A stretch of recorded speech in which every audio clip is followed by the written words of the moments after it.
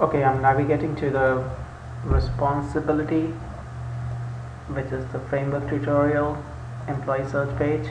It's a screen. I'm going to search on employees for which the name begins with B.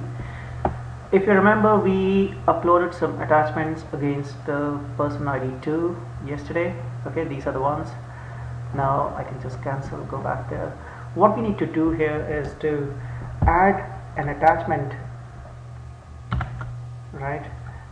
Add an attachment link somewhere here, okay, so that the attachment link will be visible here. And before we do that, we also need to know what is the view object name and the view object attribute. For that, what we do is we click on about this page. Okay, the about this page is here.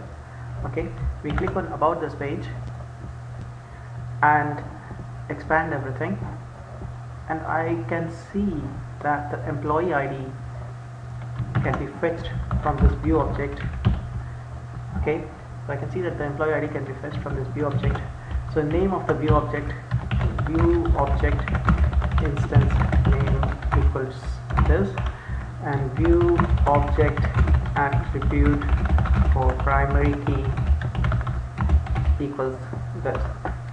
Okay, so that is the analysis phase. I know where the attachment will be added, and I also know what is the view object attribute that will give me the value of the primary key, so that I can fetch the value so that I can fetch the attachments given a combination of the entity name being equal to this, and the view object attribute employee ID will tell me what documents exist against a specific employee.